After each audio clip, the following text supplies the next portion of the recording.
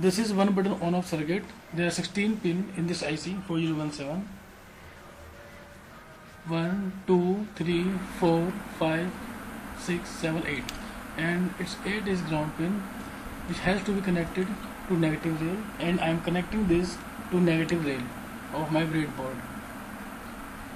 And I am connecting this to negative rail, and now it is connected. And now pin number 16,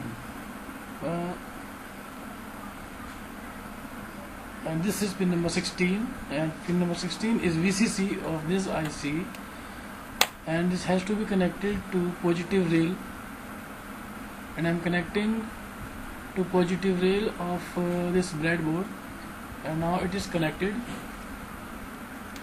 And now pin number 13.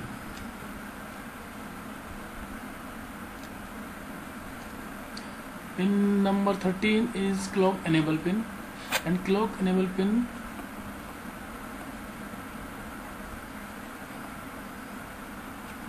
this is clock enable pin, pin number 13, and it has to be connected to negative, and I am connected to pin number 8 because pin number 8 is already connected to negative rail.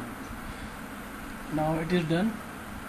And now pin number 15. Pin number 15 is reset pin, and I am connecting pin number 15 to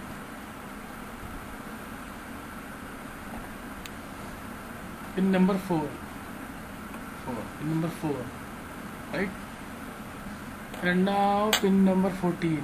Pin number 14 is a clock pin, and I am pulling down this pin with the help of a resistor, 470 kilo ohm resistor, and this is pulled down. Okay, and now our output, we are taking our output from pin number 2, and I am connecting a 1 kilo ohm resistor to pin number 2. One end of this resistor is connected to pin number 2, and another will be connected to an LED, which is our output, which can have our output status with the help of this LED. Another end of resistor is connected to anode of this LED, and cathode of this LED is connected to negative rail. And now I am connecting this capacitor, 100 nF capacitor, between pin number 14 and pin number 16. It is used here to avoid the debouncing of this tactile switch. This tactile switch will provide a clock to this circuit, and this is almost done. And now we will supply this circuit. There is a white wire also, but it is out of frame. White wire is connected to negative rail, and red wire is connected to positive rail. Our circuit is done now. Now we can check it.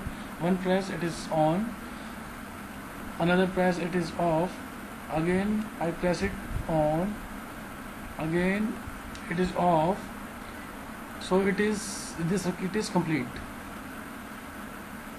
Very easy circuit.